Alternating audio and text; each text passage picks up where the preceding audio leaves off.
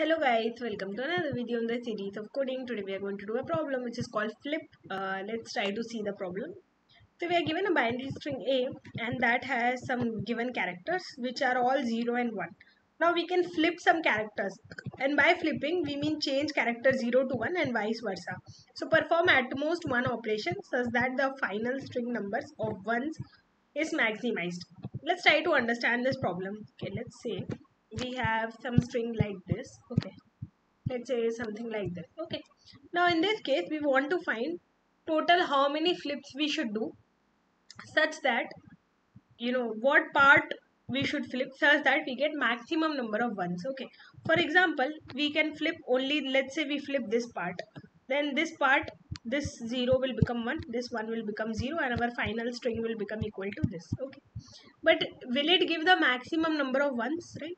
So the number of ones are 1 2 3 4 5. Okay, can we achieve some other better string than this? Maybe we try to flip some other portion. Let's say we flip this entire portion, so we get ones here, right? So then what is our total answer? Our answer in this case is 1 2 3 4 5 6 7 8. 8 ones, right? This is better than the previous string that we were trying to flip.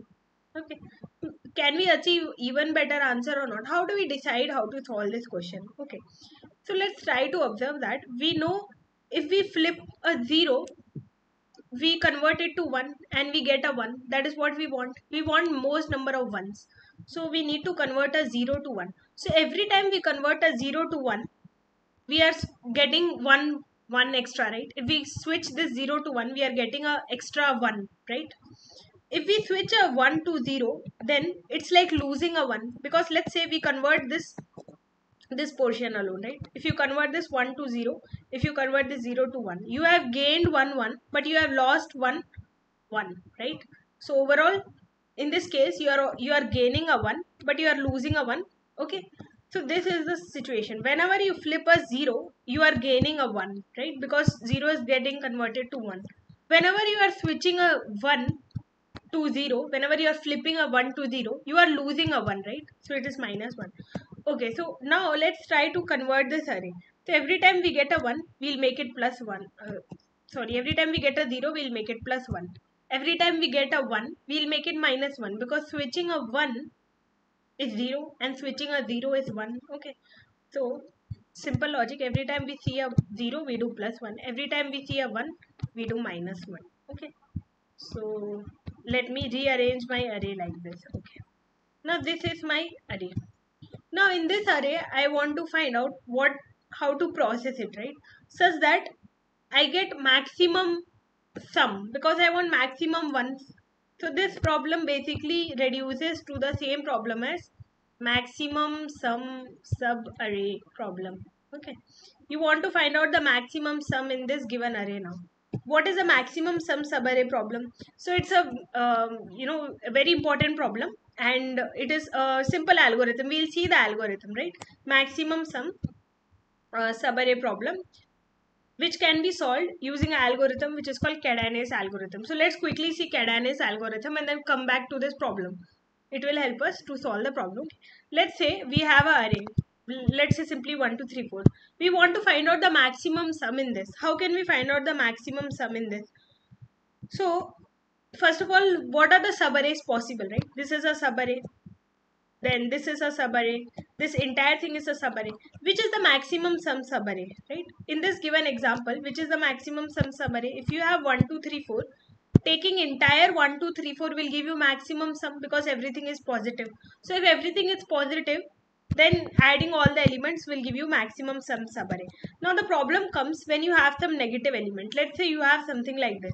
Now what is the maximum sum subarray that you can get? In this case, if you take all the elements, right, you will be getting a sum of 3 minus 2 plus 1, right? In this case, you will be getting a sum of 2. Okay, if you take all the elements. But let's say you don't want to take all the elements. It's not necessary to take all elements. You can say take 2 elements, or you can take 1 element. Okay, which is the maximum sum subarray in this case?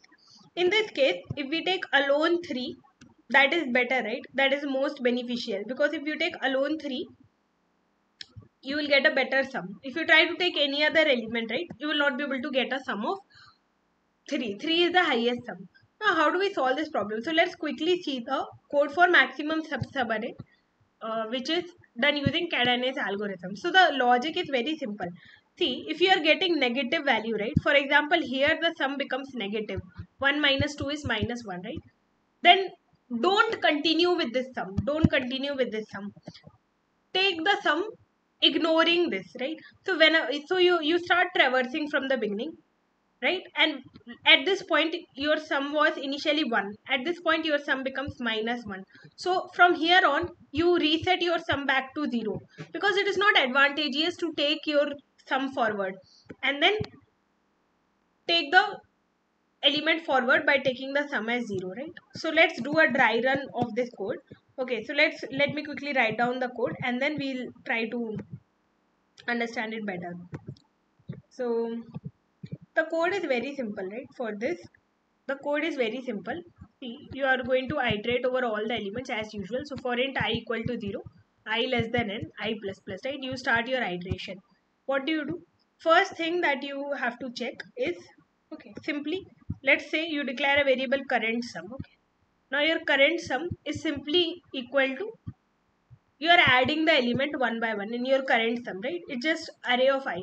First you add one, then you add the next element and so on. Okay. Whenever, let's say, your current sum is going to exceed the max sum, right, which is your answer, max sum is your answer.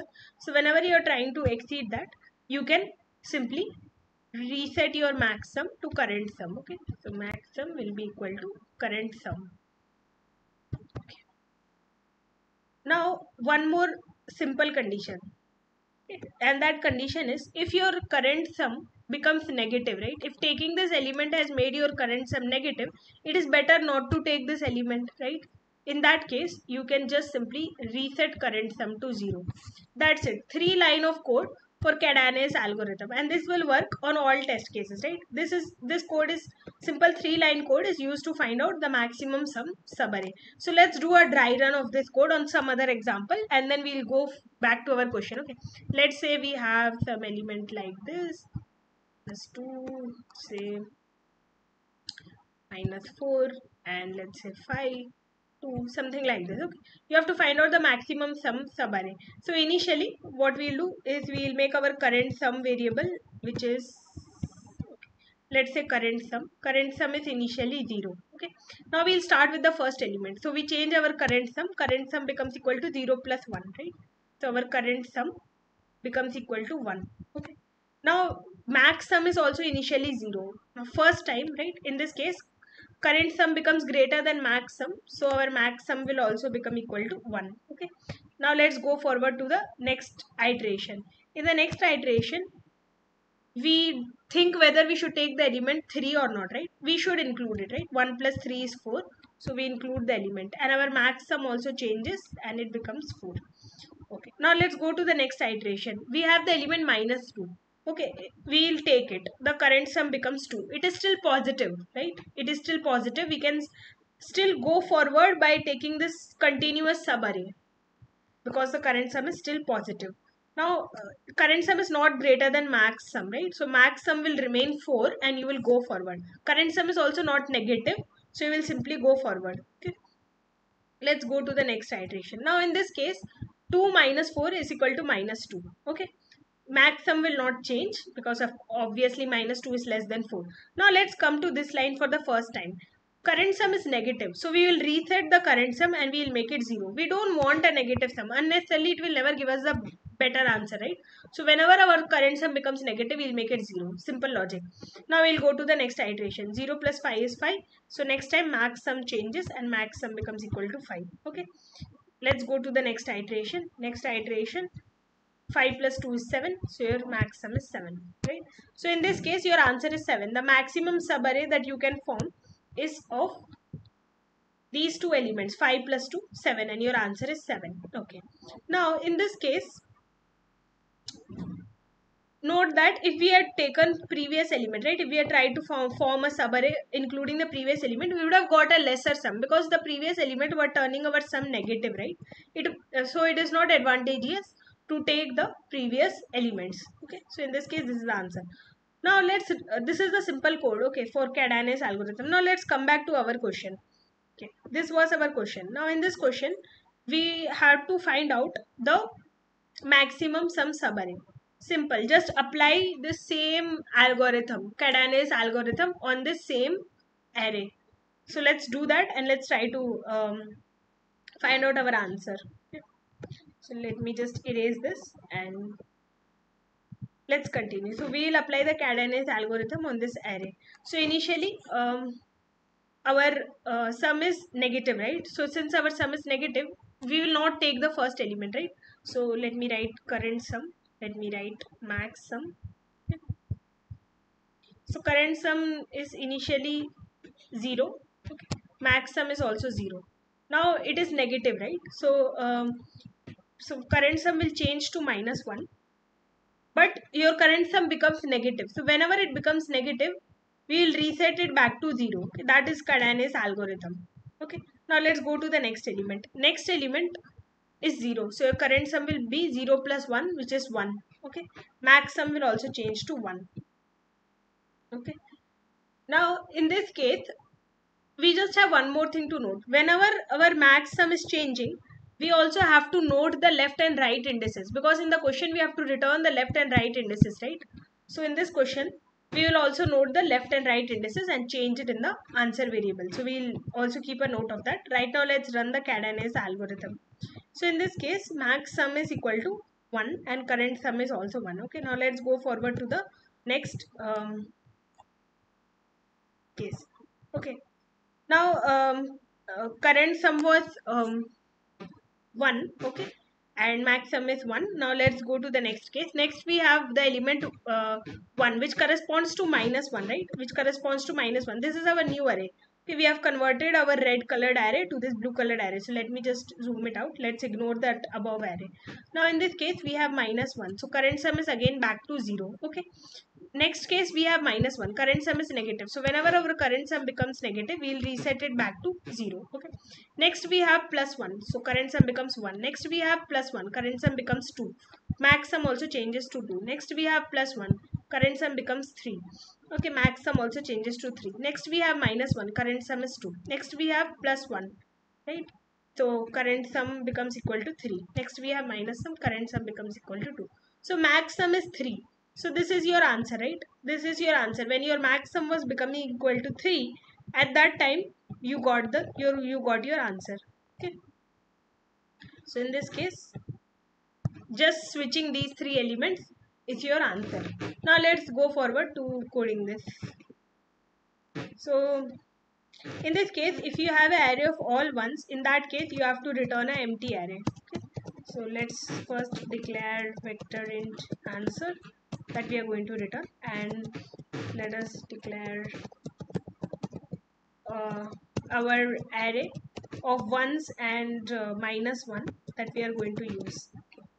So corresponding to a 0, we always get a +1. Corresponding to a 1, we always get a -1. So let's declare a vector int array on which we are going to apply the Kadane algorithm. Okay. So now we will, and we will also take the size variable. Int n is equal to a dot size, and we can give the same size of this array. Now if, let's say, if a of I is equal to 0, right, in that case you have to make it +1, right? So you have to make the corresponding array of I will be equal to 1, else array of I will be equal to -1. So that's it. Simple logic. Now there's one more thing. We have to return a empty array whenever we have all ones, right? Because if you already have maximum number of ones possible, why do you want to switch and get less number of ones, right? So in this case you have to return an empty array. So for that we can declare a flag variable. So let's say bool flag is initially equal to true. Okay. So if we see a 0, then let's say we set our flag to false. Okay. Otherwise flag remains true. If we see all ones, right, our flag will remain true. So if our flag is true, then okay, if our flag is true, we can simply return empty array. So now right now answer is empty, so we can simply return the empty array. This will take care of that case. Okay. Otherwise, now we have got our array. We have to apply the Kadane algo. So let me write the simple Kadane algorithm, and then we'll make few changes in that. Okay. So Kadane algorithm is simple. Let us write it out. Okay. So we have two variables. Let's say current sum, and we have max sum. Now in this case, current sum will always keep on adding elements. When our current sum becomes greater than max sum, in that case, okay, you can simply make your max sum equal to current sum. Okay. And now if your current sum becomes negative, then in that case you can reset your current sum back to 0. So this is simple Kadane's algorithm. But you don't have to simply apply the algorithm. You have to also return the left and right indices, right? So how do you return that? So let us declare left equal to 0, right.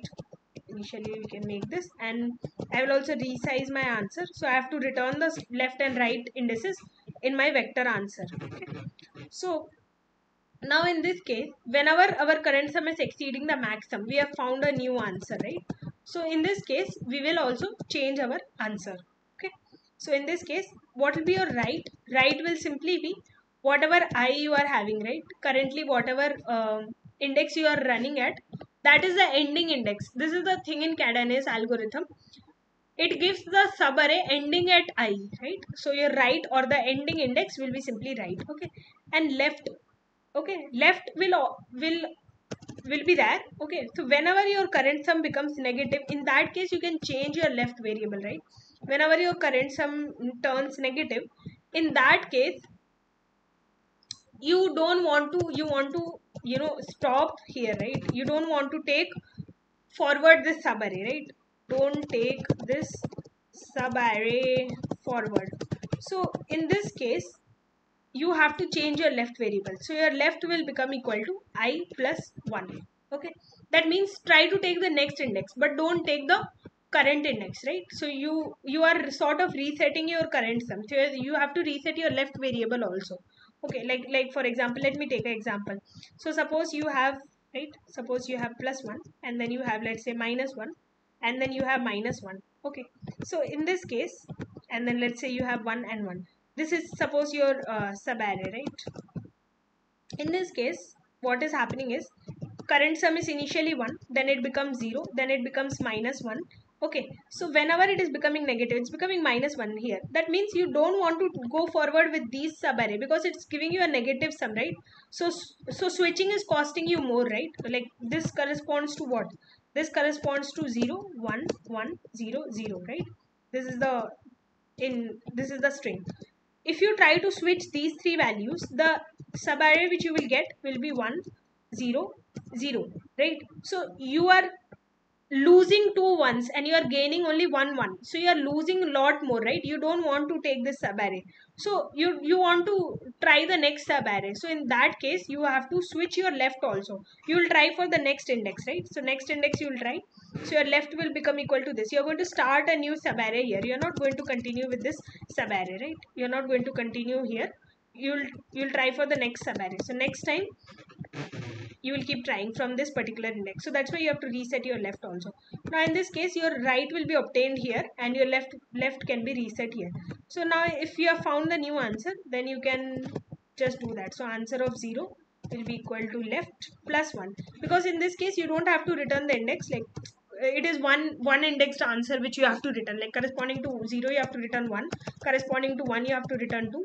So in the given question, your index is shifted by 1. That is what it's given in the question, right? So this is what you have to return. And finally you can simply return answer. Finally we can return answer. So this is a Kadane algorithm question. Let me try to zoom out and let me try to submit this. Let me test the code and see first of all if it is working. So it's working. Let me submit the code and see if it's working for all the test cases. So it's working. That's it. Thank you for being patient and listening.